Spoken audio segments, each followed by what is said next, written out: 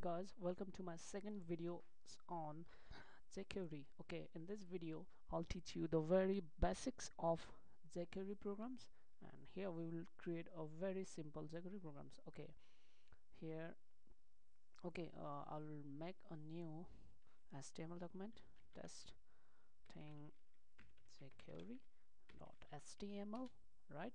And I have my jQuery downloaded and I have kept it inside this folder. It's jQuery.js. If you don't know how to download the jQuery, you can watch my previous videos where I have taught how to download jQuery and save it. Okay, and this will be a very basics jQuery programs. Okay, let's start. HTML head /head body.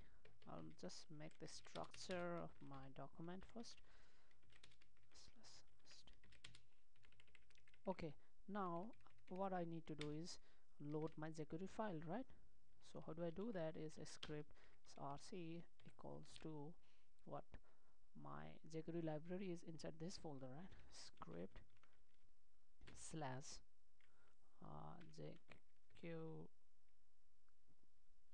jQuery.js. Let me see the name. What was it? Okay, yeah, it's fine. And type equals to text slash JavaScript. This is not compulsory, but you can write script.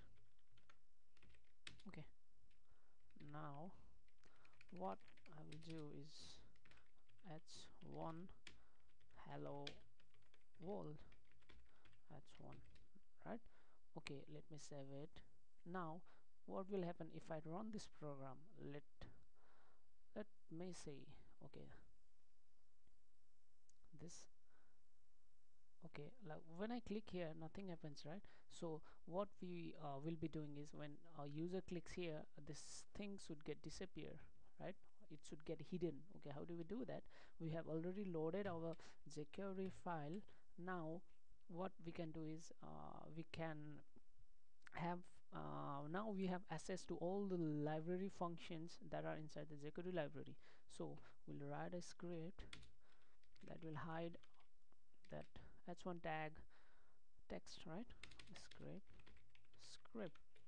Now we'll write our script here. So how do we start it?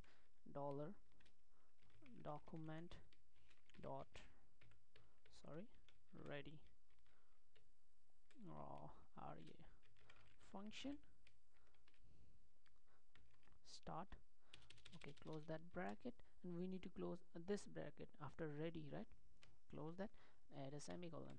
Okay, this tells that whenever after our documents get ready, execute this script, right? So what is our requirement is when someone clicks on s1, right? So how do we make that event?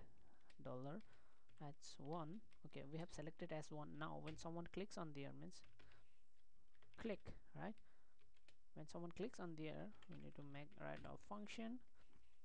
Okay, opening bracket, close that bracket, and close the bracket of click function and semicolon.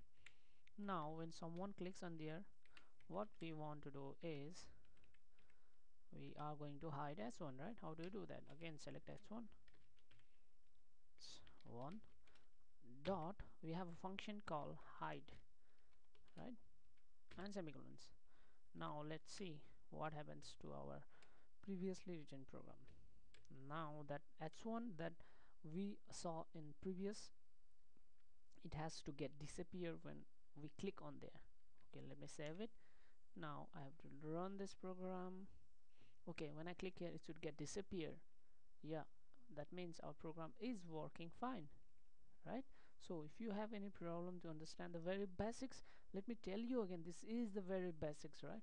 If you don't understand this, you'll have a problem further. Okay, I hope you understood. If not, please make a comment. Thank you.